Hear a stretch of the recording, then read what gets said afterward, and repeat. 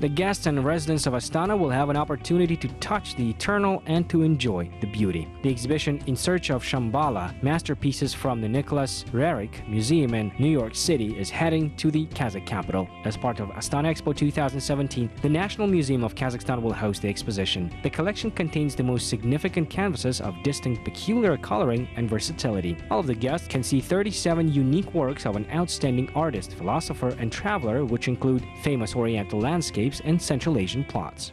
By sending these pictures to Kazakhstan, we sort of send a piece of that beauty which Nicholas Roerich tried to convey in his pictures particularly. He was thinking of the future, peace of the whole world, mutual understanding between nations, the space and earth harmony. The first unique exhibition in Kazakhstan has become possible owing to the cooperation between the Ministry of Culture and Sports of Kazakhstan and the Nicholas Roerich Museum in New York City, as well as partners like the Russian-American Foundation and the Tondo Art Company.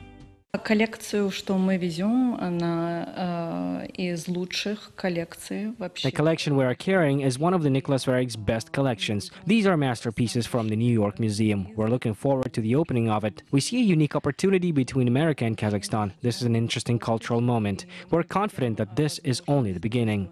Кроме своего фантастического творчества, Рерих был... In addition to fantastic creativity, Nicholas Roerich was a philosopher and an amazing man who understood the world's importance and was the creator of one of the colossal works that played and continues to play a huge role. This is the Peace Pact. We know the importance of it, which coincides with the philosophy of the Kazakh president, Mr. Nazarbayev. This is why we know that this exhibition will become both an opening and a revelation for the entire Kazakh people.